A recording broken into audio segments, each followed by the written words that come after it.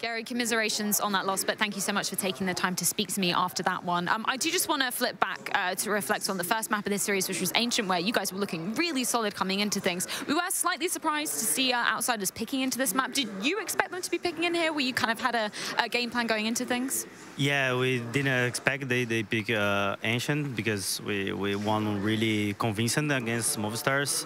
But we are really confident in playing Ancient. We practice a lot and did great for us.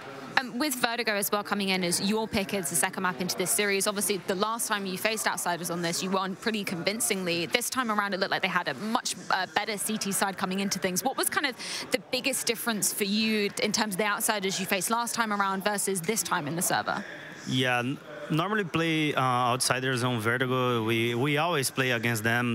We know how they play, and this time they are not just playing passive. They are fighting much more on ramp, and we lost a lot of fights there. Like we had to play 3v4s 3 times, I think, and we didn't convert.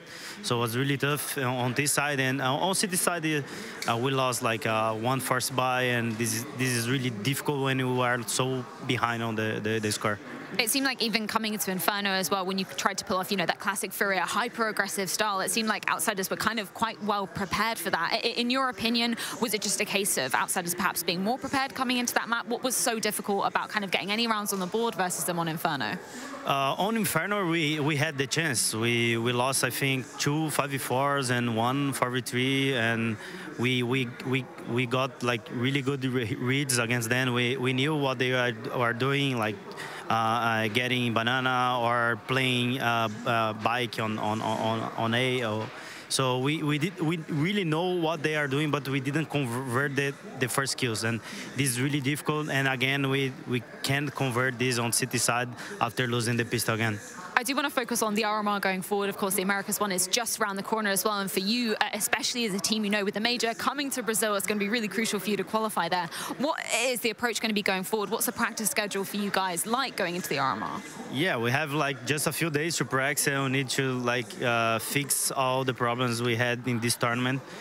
We knew when we play Pro League and after we need to play RMR, everyone is watching us because we are one of the favorites of the RMR, but we need to fix really quickly to go there and do our job.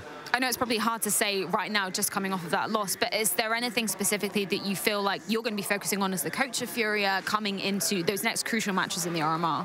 Yeah, we need to focus on our advantages. Yeah, we need to convert all those rounds, and when we play RMR, we will have like so much pressure because we are the favorites or one of the favorites. So we need to try to convert and talk about these kind of rounds. Well, really looking forward to seeing what you guys are going to be delivering at the RMR. Thank you so much for your time once again.